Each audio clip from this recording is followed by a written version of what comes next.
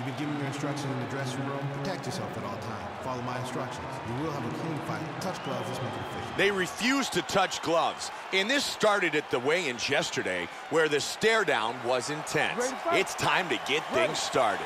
Here we go! 5 5-minute rounds.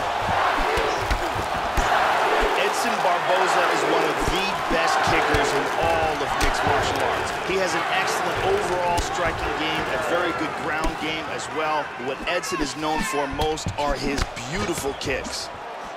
He's doing a great job of being... Now he's taking some punishment here early, Joe.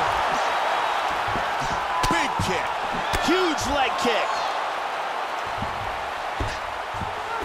Man, he just missed. Nice jab. There it is! Got the takedown.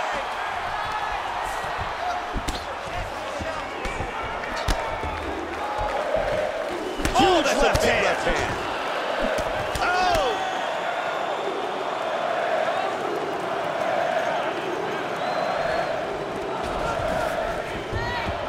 Side control. And got full mount. Huge Nice left shot. hand. Oh, he's got his back. Just gonna step right back over. Got his back again. There he goes. Back to mount again. He Big scores left with a punch. huge left. He Big lands elbow. a huge elbow to the head. And again with the elbow. Oh, he's hurt. That's it. That's it. It's The fight is over. over.